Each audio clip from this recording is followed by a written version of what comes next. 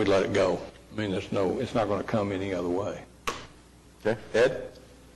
Actually, I want to voice my support and also just appeal to the public to really realize that you are the primary driver of economic development. It's not, city government tries to come up with different ways to instigate or drive economic development, but our own individual behavior determines our economic growth and our sales tax revenue that the city has to provide services. Oklahoma City is in a unique environment in that we're completely dependent on sales tax.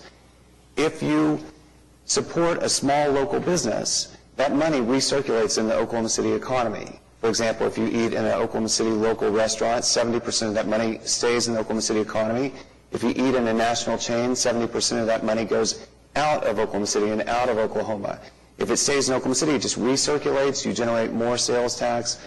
I've been as guilty as Pat and others have talked about shopping and buying it on the internet for convenience, and that's something I've really committed myself to changing, as well as supporting local businesses instead of large national chains. Even studies come up with different numbers, but even a 10% change in how much we spend in local small businesses versus national chains would make a tremendous tens and tens and tens of millions of dollars into the Oklahoma City economy. Thank you.